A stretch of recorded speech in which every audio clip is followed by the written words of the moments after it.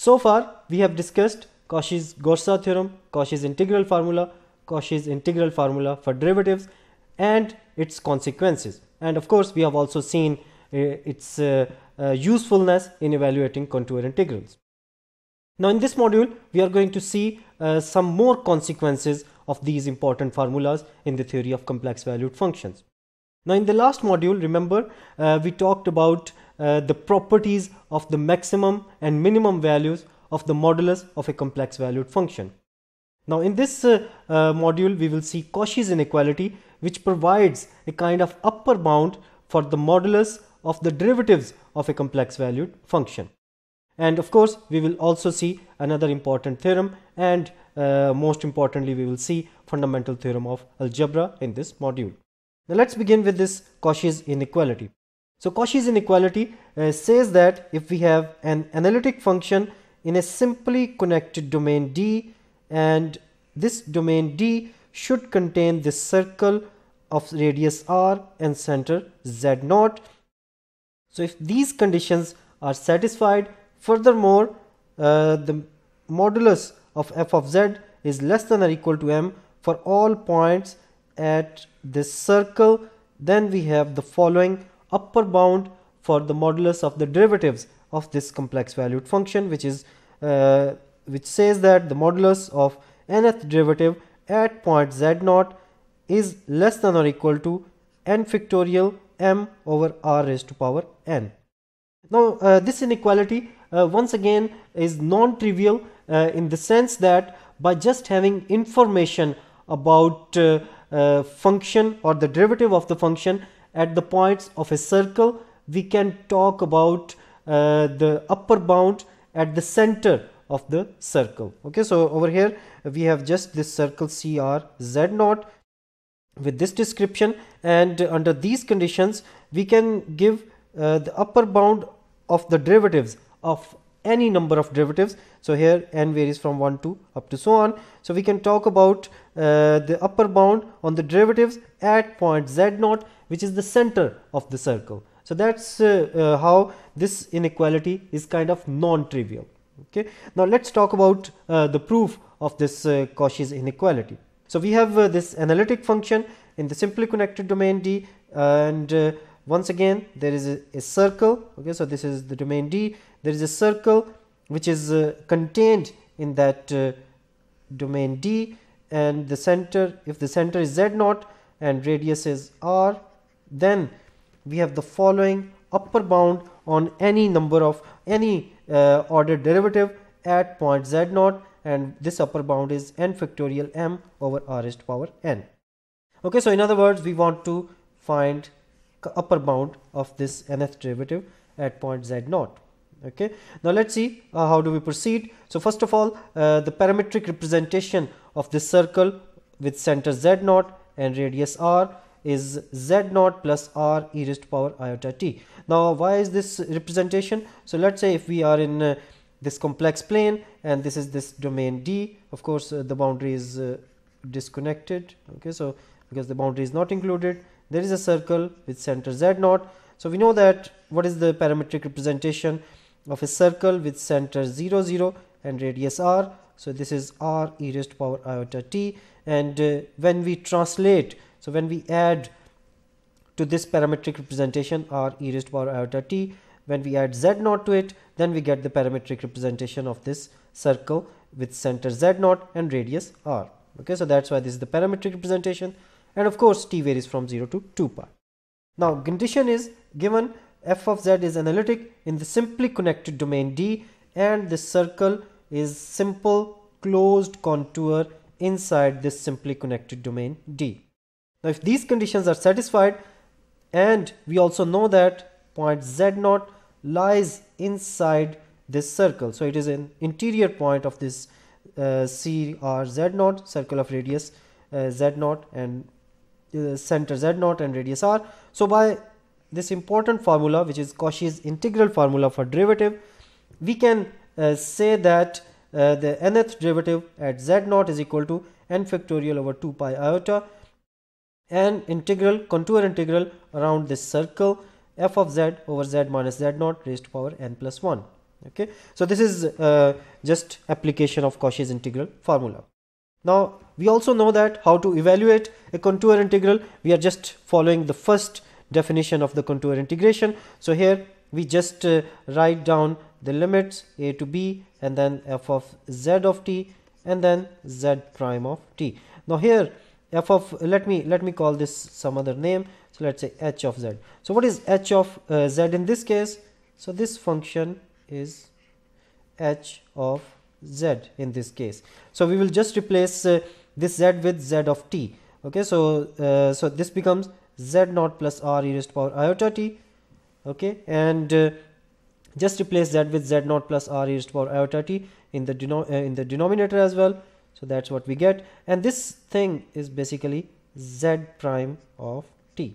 Okay, so this is just definition of contour integral, and of course the parameter t varies from 0 to 2 pi. Now moving on, so we are just simplifying this denominator where z naught will be cancelled out with z naught, and what do we get? R raised to power n plus 1 e raised to power iota n plus 1, because there is a power of n plus 1. Okay, so now we know this important result that we did in our previous discussions, that if we have this complex valued function of a real variable, then the integral a to b f of t dt, so this modulus is less than or equal to integral a to b, the modulus of the integrand. Okay, so using this we can talk about the modulus of this nth derivative at point z naught, which according to our previous discussion is given here. Okay, so according to this theorem, this will be less than or equal to the same integral, but the integrand is taken with this modulus. Okay, so the mod of this and the mod of this this portion together with this portion. Okay, so that's what it is written over here. Okay, so now this becomes I e raised to power iota t divided by r raised to power n, because this is r raised to power 1 and this is r raised to power n plus 1, so this becomes r raised to power n, and this becomes e raised to power iota n plus 1 and e raised to power iota t and iota. And now the point is this thing and this thing, so they are just 1. Okay, so by using the definition of e raised to power iota t, we can easily check that this is equal to 1, and of course the mod of iota is also equal to 1, so this thing is totally equal to 1 over r raised to power n. Okay, so that's what we got, and we also know that on the point of the circle that we are considering in this contour integral, this f of z is less than or equal to m. So this is the given condition. Using that condition, this whole integral is less than or equal to m 1 over r raised to power n dt. Okay, now moving on, so this iota is by mistake over here. So moving on, so this will be less than or equal to n factorial over 2 pi m over r raised to power n. Okay, so in fact there will be equality over here, because we are just evaluating this integral, which is a real integral, and since this m and 1 over r raised to power n are constant, so they will be over here, and the integral 0 to 2 pi of dt is 2 pi. So what do we get at the end? So the modulus of the nth derivative at point z naught is less than or equal to n factorial m over r raised to power n, and that is our Cauchy's inequality. So that was Cauchy's inequality, which gives us an upper bound on the nth derivative of if complex valued function at any point z naught, but of course there are some certain conditions to apply this Cauchy's inequality. Now our next consequence of Cauchy's Gorsa theorem, Cauchy's integral formula and Cauchy's integral formula for derivative is this Liouville's theorem. Okay, so it is named after this French mathematician Joseph Liouville. Now let's see what is this result, and most importantly it's one of the main important consequence, which is the fundamental theorem of algebra. Okay, now let's see what is Liouville's theorem. So if we have an entire function, first condition, secondly is bounded for all values of z. If these two conditions are satisfied, of course in the complex plane, then f must be constant. Okay, so this is the main consequence of this Liouville's theorem. If we have an entire function and it is bounded for all values in the complex plane, then it must be a constant function. Now let's talk about the proof of this Liouville's theorem. Once again, two conditions are given: entire function and bounded for all z in the complex plane. Then this is the consequence that we want to prove. Now, to prove Liouville's theorem, we are going to use Cauchy's inequality, and we will use the Cauchy's inequality for n is equal to 1. So the idea is very simple. We choose a random point in the complex plane, and we choose a circle of radius r, and then this r is a kind of variable. We can increase or decrease the value of r. Okay, so r is variable, and since d, if we take d to be complex plane, and this circle is contained in C, so it satisfies all the conditions of Cauchy's inequality. So the function is, you know, analytic, and you know, in this simply connected domain D, and we have a circle, so we can apply this Cauchy's inequality, and we will see how do we apply that in a precise way. So the idea is, then we can increase the value of r, and then what do we get? We will get that the derivative of the function at this point z0 is equal to 0, and since this z0 is arbitrary, so that's why it will happen for each and every point in the complex plane, and hence the derivative of the function is 0 for all z, and hence the function is constant. Now let's see how to apply this idea. Since f is bounded, so there must exist m such that f of z mod is less than or equal to m for all complex numbers in the complex plane. And now applying our idea, z0 is an arbitrary point in the complex plane. Okay, and we can apply the Cauchy's inequality by choosing this circle radius r. R is basically the variable. Okay, so we are not announcing it right now, but later on we will see that we can change or increase this radius r0 r. So for this circle, and by taking n is equal to 1, we can apply this Cauchy's inequality, so which will say that the upper bound on the derivative of the function at point z0, which is the center of this circle, is less than or equal to m over r. Okay, so once again this condition was also required to apply the Cauchy's inequality. So all the conditions are satisfied, so that's why we have the following representation. Now since r is arbitrary, so we can take r to be as large as possible. So in other words, when r is very large, when r approaches to infinity, then this modulus is less than or equal to 0, and if some non-negative quantity is less than or equal to 0, this implies that it has to be 0. And if the modulus of this complex number f prime z0 is 0, this implies this complex number is 0.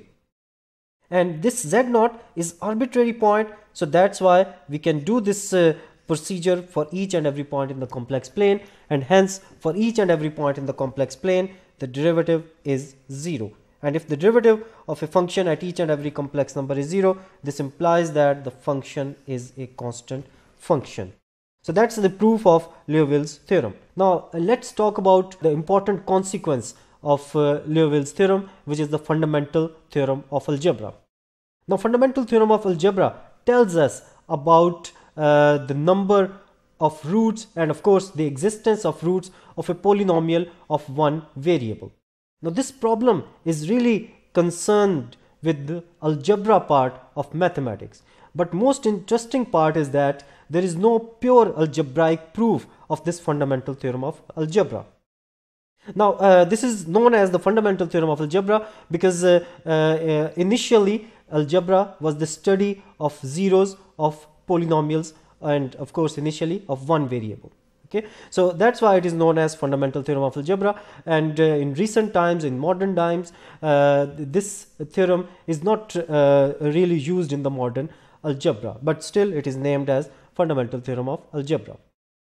But the understanding and knowing this fundamental theorem of algebra helps us in finding solutions of many problems in, for example, algebraic geometry and algebraic number theory and many other problems. Okay, so this is an important theorem, and the proof of this theorem is included in the course of complex variables, because it is going to use the Liouville's theorem, and that is one way of proving fundamental theorem of algebra.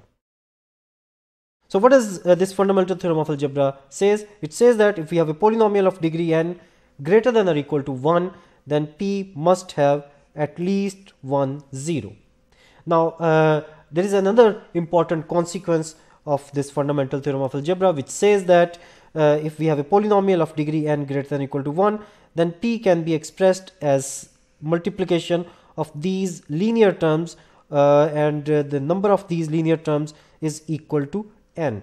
Okay, so it is such an important consequence of fundamental theorem of algebra that some books says that this result is basically fundamental theorem of algebra, because it says that if we have a polynomial of degree n in one variable, most importantly we are only talking about one variable, so then the number of roots counting multiplicity is equal to n, which is the degree of that polynomial, and this result only holds for the set of complex numbers. Okay, and this result is basically a basic thing for saying that the set of complex numbers is algebraically closed. So algebraically closed means every polynomial has all the roots in set of complex numbers.